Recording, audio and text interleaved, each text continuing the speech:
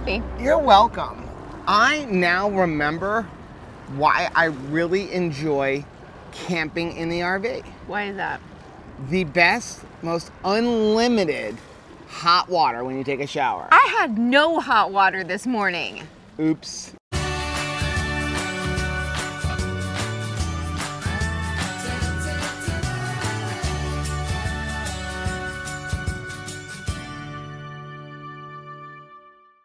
Hey, what's up, family? I'm Rachel. And I'm Joe. And we are Two Crazy Ketos. And if you're new to our channel, welcome. Here on Two Crazy Ketos, we do different things like recipe videos and we do product reviews.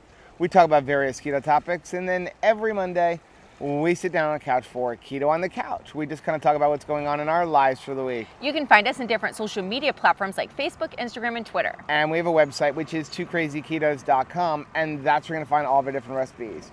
Now, we do upload at least 5 new videos every single week, so make sure you subscribe to our channel. And don't forget to hit the little bell icon, and that way every single time we upload a new video, you'll be alerted to it. Welcome to day 16 of the Beef, Butter, Bacon, and Egg Challenge. I will definitely say some days are better than others. Some Mondays are better than others, and this Monday has a very beautiful view.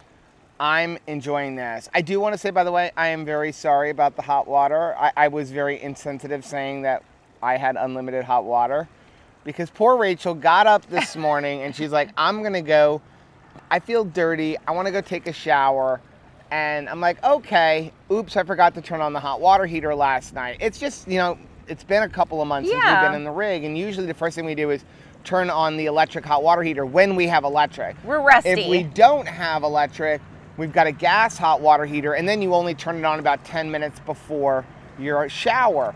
Well, the fuse was blown. So she took her shower, and I'm like, I guess the hot water heater is broken. So I took a cold shower. And she took a cold shower. And shaved my legs. And 75% of the way through her shower, I'm like, I wonder if there's a fuse outside. I checked the breaker. That was good. I'm like, I wonder if there's a fuse. And I go, and yeah, it was like a 10-cent fuse.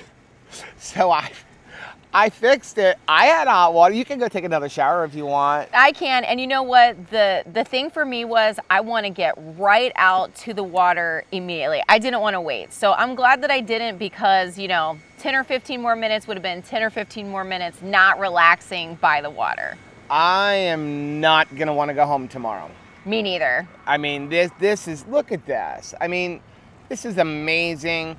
And you know, when we checked in, the ranger was like, only staying with us for a couple days, huh? She's like, usually people book this for 7 to 14 days. The max is 14 days. I'm like, I almost did. It was available for 8 days. And I almost was like, forget work, forget football. We're going to hang out at the Keys for a while. Yeah. Because this is amazing for just $36 a night. And Incredible. You get electric and you get water.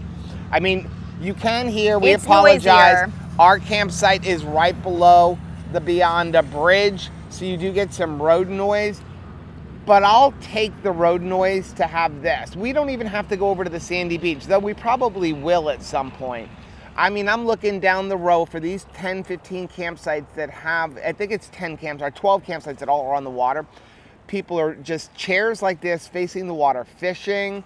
There's people wading Snorkeling. out. There's a couple of scuba divers right over here under the bridge, probably looking for some lobster.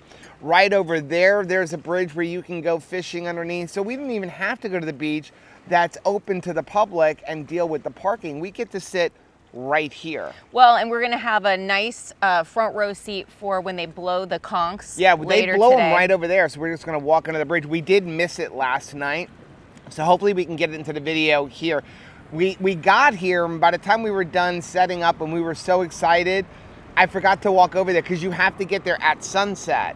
So, you know, you can hear them in the video from yesterday, but you can't actually see the sunset because the best view of the sunset's on the other side of the bridge. It really is, but this is one of those campsites and views that you're just like, oh my gosh, I can't believe we're here, and you're so excited you almost missed stuff. Yeah, so let's talk about the beef, butter, bacon, and egg. We are starting our day off with a cup of coffee.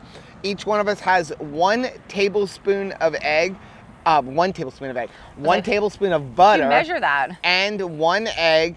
And please don't come at me. I know that you were not supposed to put hot liquids in a Ninja, but that's all I got. So I put it in there, blasted for just like 1-2 quick blasts, and then I slowly undo the top so that it doesn't explode. But I wouldn't put it in there for a long, long time because, yeah, it could explode. So please don't do that at home. What is it? Do as I say, not as I do. You do different things at the campsite, period. Yeah. Right? Like campsite, you know, even when the kids were camping, clean was very different in tent camping than it was when we got home, right? It's just, you have to do some things differently at the campsite. Okay, sorry about that. There was a problem with the camera. I don't know if it got overheated or what. So, you know, a lot of people do ask us, how do you do keto when you go camping? And we get those questions both on our keto channel as well as our camping channel, which if you didn't know, in addition to this keto channel, we have another channel called Two Crazy Campers. With Case. And it's all about our RV life and going camping. We do campground reviews, we go tips, like we have a video going up later today on how to empty your black tank at your house. We have a video of Rachel emptying the black tank. You definitely want to go check that out. I'm going to leave a link for that right over her head.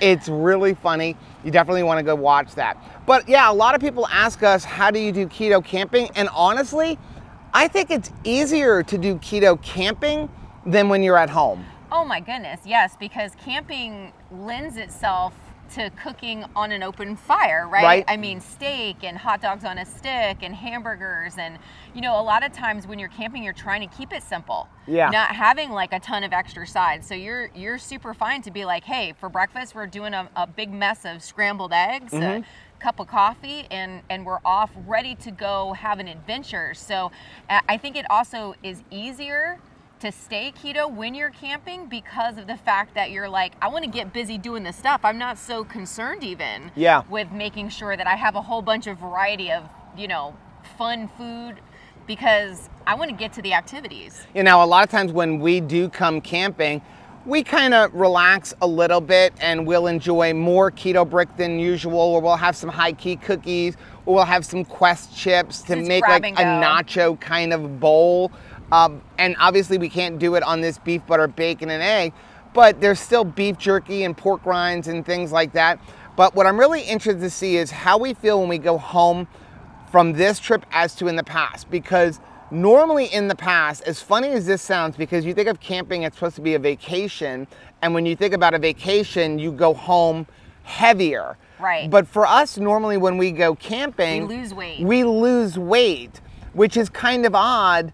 But I think it's because we're doing things and we're maybe going hiking or going for long bike rides, things we don't do at home, and we're not thinking about food as much. But you said something about stress as well. Yeah, I actually think that stress really shows up on the scale for me. So when we have an opportunity to relax, like we do when we're camping, I just leave it all behind. I don't need to carry that stress anymore. And it shows up on the scale. Yeah. So I'm really excited to see what happens when we get home, because if we normally lose weight when we come camping, and I know for a fact, though we haven't gotten on the scale, that I am losing weight, or at least losing fat on beef, butter, bacon, egg, because my shirts are getting huge. I know, you're gonna need a medium. I have all of these Life is Good shirts, and I had bought a whole bunch of them that were on clearance, and I bought all larges, and now I feel like I'm swimming in them. Yeah. And I wanna get a bunch of mediums, but I don't wanna spend the money. I know, but you would tell Heath, if it's time to go down a size, go down a size. It is time to go down a size. So yeah, I'm really excited to see that when you're eating the proper food while you're camping, does it go down even more? Do we go home feeling even looser clothes? Are our measurements really down? Now, I know you're gonna go premiere keto on the couch. Yes. So what we're gonna have for lunch today is, or for our food is, while you're doing that, I'm gonna run into town, I'm gonna get some bait so we can go fishing. Yay. I'm gonna look for some steaks, and we're gonna have bacon, and then when we come home, we're gonna make some bacon and eggs on the Blackstone. Nice. Before we go, I did want to say I really am sorry that I had hot water and you didn't. I should have sucked it up and taken a cold shower just like you. In solidarity. In solidarity. It's all right. But at least you got to take a shower, because I was thinking that in a couple of weeks we're actually going to be going tent camping. And there is no shower. And there is no shower, but we will be tent camping on a lake.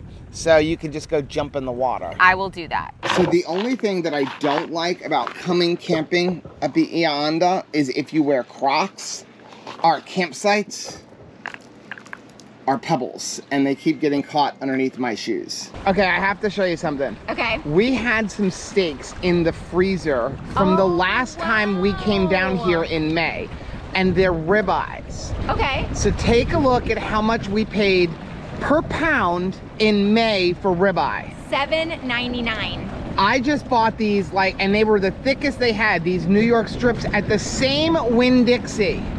And look at how much we just paid. $13.99 a pound. The ribeye was $18.99 a pound. It literally went up $10 a pound since May.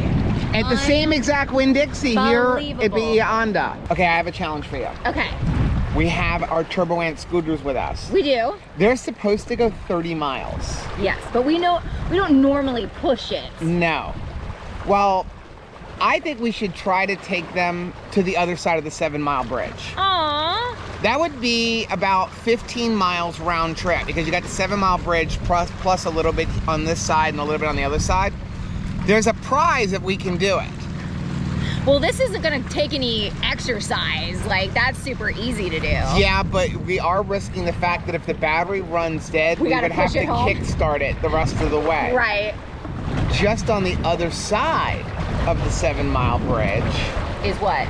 Is that Porky's restaurant that has that pork belly. Oh! Which we can have on beef, butter, bacon, and eggs. Oh, wow. And if we go during happy hour, I gotta double check if they're still having it, but if I remember right, it was like $5. Okay. So the only thing we have to do is, because we can't have any of the dipping sauce or anything that comes with it, you have to somehow sneak in some of your mayonnaise. Oh, we can do that. I was gonna try to make some mayonnaise. If we can go all the way, because here's the thing, there is a giant bridge on the 7 Mile Bridge where it goes way up high. Oh. And that might be pushing it where we'd have to kick it, but I think we should at least try it. Go down the old 7 Mile Bridge, which goes about a third of the way across, and then it dead ends because they started tearing down the old bridge. Right. But I think it would be really cool because once we get outside of the park, we could launch the Skydio drone and have it follow us, and you could get a really good view of the Florida Keys. I would love from the that. 7 Mile Bridge. So I don't have a drying rack here in the RV to be able to dry age these steaks with salt, salt brining them. So here's what I did was I took some forks and I kind of jimmy rigged it, and I poked them in the styrofoam, and I'm gonna place them like this. That'll allow the air to get underneath it. Put them in the refrigerator and let it sit until we're ready to cook these for dinner. We have a neighbor that just pulled up. Look at this beautiful manatee. Hi, friends. Well, hello, sweethearts. I hope you're having a good Monday.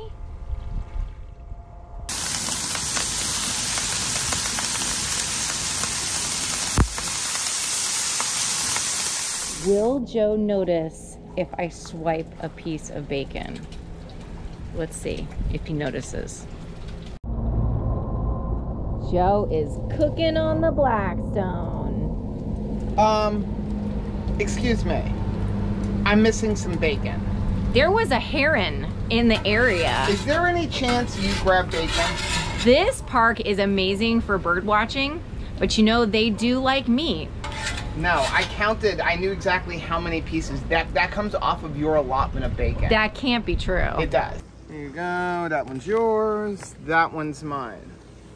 Hey, this is not equal to this. What do you mean it's not equal to this? I have one piece of bacon. I took one. You have 5 or 6 pieces of bacon over there. I think you took more than one. I did not. And then I brought it inside, and I think you swiped some more when you went in to use the restroom. Can't be true. I think it is true. I knew how many pieces of bacon I made. Here you go. Now you have 2, and I have 3. Okay. Okay? So, just a little lunch. The perfect egg. You're right. Over, fully cooked. over easy / medium, and some perfectly cooked bacon. Not overly cooked, but not yucky bacon. I gotta say, you might want to abandon the pork rind challenge. Why? Because wait until you see what's going on behind us in the water. It is an absolute aquarium. I'm seeing sheep's head and parrotfish and snapper of all sorts. Really? Uh-huh. We're gonna put my... There we go. Yeah, I am gonna go put on my long sleeve shirt. These things are great for sun protection. Because you forget when you're in the water, like how burnt you're getting. Yeah. So I still think we need to go for a scooter ride. That's for sure. Maybe not across the bridge. And I think we should get an appetizer tonight and go over and get some of that pork belly. It's only over on the other side of the bridge. I'm totally fine for it, but I'm telling you, as soon as you get in there, you're gonna be like, what? I even like ran into a manatee. Wow, that's awesome. Okay, so let's finish eating, and I'm gonna go inflate the paddle boards. I have egg yolk all over my mustache. I'm gonna inflate the paddle boards. I think it's a little rough for us to be able to paddle, like standing up, because we're still new to it, but we can use it as like a kayak and kind of like a sit down kind of kayak, and just as a raft to kind of go around. Nothing brings more joy to my heart than watching Rachel relax. She is probably the hardest working woman I have ever met. The only person who I know works as hard as Rachel is my mom, but she's just nonstop. She's always going. And you know, we don't get many opportunities to just do this kind of thing, to just sit back and not have any cares or anything. So I love being able to bring her down here to the Keys and just have her do the thing she loves the most, which is be on the water. Did you see some cool stuff? There is some cool fish down there. I saw some triggerfish, some angelfish. I probably sound like really weird because my mask is on. Look at your cute little hoodie. Gotta protect my head. Gotta protect Mr. Clean. So I called Porky's, and they're still having happy hour. If you've never been down here in Marathon, there's this place called Porky's Bayside Marina. They have really, really good food. We've eaten there before. We actually vlogged about it. I'll leave a link for that over my head. And they have a happy hour from 3 to 6 p.m. and one of the items on there is something we can eat in the middle of the beef, bacon, butter, and pork challenge, and egg challenge. It's pork belly, and it's $5 a basket. Hello. So what I'm thinking is... I get my own basket? Well, what I'm thinking is it's around 2:30 right now. Let's head on over there around 4 o'clock. It's just on the other side of the 7 Mile Bridge, so it takes like 10 minutes to get there. We'll get some pork belly, and then bring it back to the campsite, and then we'll have that along with our steak. What do you think? I like the way you think, sir. Yum. Too bad we can't have the sauce, because the sauce is like really good. Okay. So that's yours. Thank you. And then these are mine. I think we all know that that's not going to happen. Why not? Because I can eat more than you. Let's get this garbage out of here. We don't want any of that stuff. I'm sure we look really crazy people just eating plates of pork belly. Like, it's supposed to be an appetizer, but... We're used to looking crazy. So I was going to say, only we would come to the Keys and go to Bell's Outlet. It's so cheap here, though. But am I wrong in saying this is the nicest and the biggest Bell's Outlet you've ever seen? It's like super Walmart size. They've got like 250 pairs of men's shoes over there. The one by us, there's like 6 pair. Right.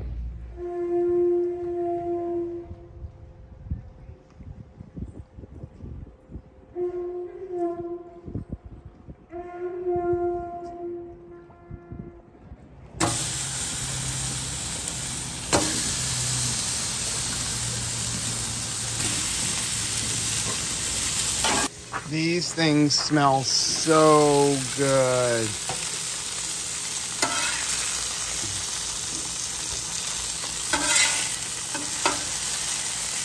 Oh, perfect. I would like a purple knife because it matches my shirt and it actually matches Flip.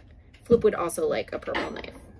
I just took a shower, a hot one. Is that a dig on me? No, it was awesome. It sounds like a dig on me. One cold shower makes you appreciate hot showers. Okay. Ribeye. Ribeye. Now it feels like a fancy vacation. So we got ribeye, a little bit of our butter mayo. Let's see. We had the same reaction. So we went to the store, we went and got our... Oh yeah, oh yeah. Oh yeah. So we went and we got our pork belly, which was like really good. Delicious. It was so funny. The lady's like, anything else? Nope, just the pork belly. Just 3 orders of pork belly. People are looking at us like, you realize that like 1 order is supposed to be for an entire table, and you guys are eating 1.5 orders each. 3 pork bellies and 2 glasses of water. We gave her a good tip at least, because I felt bad. Yeah. We literally sat down there and spent $15. So, but it was really, really, really good. And I forgot to get together all of the stuff on how much we spent last week because we were having so much fun in the water. I mean, we will get it together. I will get it together tomorrow when we get home. Yeah. But we were just really enjoying like the swimming and the fish and the reefs, and I really did want to go get the pork belly. And then somehow we ended up at Bell's Outlet. I don't know how we ended up at Bell's Outlet, but we did. Right. You know what is my favorite part about relaxing? What? Seeing you relax. Well, I love it. I love seeing you just snorkeling, and it was just fun. I felt like a kid today. it was a lot of fun. I feel like we ate really well. I mean, we had eggs, we had bacon, we had pork belly. Ribeye. We're having a ribeye. This is the ribeye that I only paid $7.99 a pound for. And I remember paying $7.99 a pound for it going, I feel like I'm spending a lot of money on this. Tastes like value. But yeah, there ain't no such thing as a $7.99 ribeye anymore down here. So We're let us eating know. A dinosaur. What is the current cost of beef by you? I mean, for us here, ground beef is still really cheap at somewhere around $3 a pound. But even New York strips, which is what we bought there, and they're like, I put them in the freezer, they're like thin. They're like, right. Okay, so if you look at this steak, those New York strips I bought are half the thickness of this. Right. And those were $13.99 a pound. Their ribeyes were $18 a pound, and they weren't much thicker. So I'm curious, like, what are the beef prices around the country? Well, I'm going to enjoy this ribeye while we have it. Well, I guess we're going to end the vlog then. So if you like seeing videos like this, take a look at some of the videos that we have linked right over here. Also, make sure you take a look at the most recent video, which I'm going to put right over there. Whether you head this way or you head this way, don't forget to head this way. Subscribe to our channel and click the little bell icon, and that way, every single time we eat fancy meat like ribeye, you'll be alerted to it. Till tomorrow. Bye.